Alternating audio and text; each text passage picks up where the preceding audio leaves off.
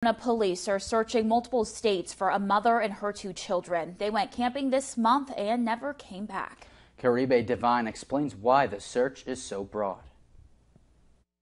It's been a little more than 2 weeks since anyone has reported seeing Amy Harshbarger and her two young boys. According to family, Amy told neighbors she was taking her sons camping on August 13th. She does enjoy the outdoors. I know she and her boys have gone camping before. That's not unusual. Jennifer Robinson is Amy's sister. She says what is unusual is that nobody has heard from Amy since. We were shocked. We'd like to know what happened, where they went, if there's any foul play. Tempe police put out this bulletin Friday saying they think Amy's 2004 silver Toyota Sequoia may actually be in Alabama or Tennessee, but not commenting any further on that.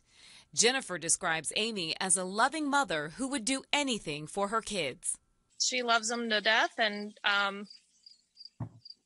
it's just a responsible mom trying to do the best for her boys and themselves as she can.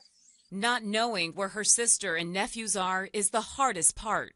We want to know that if they're safe and just that they're okay. And we love them. Water rescues continue.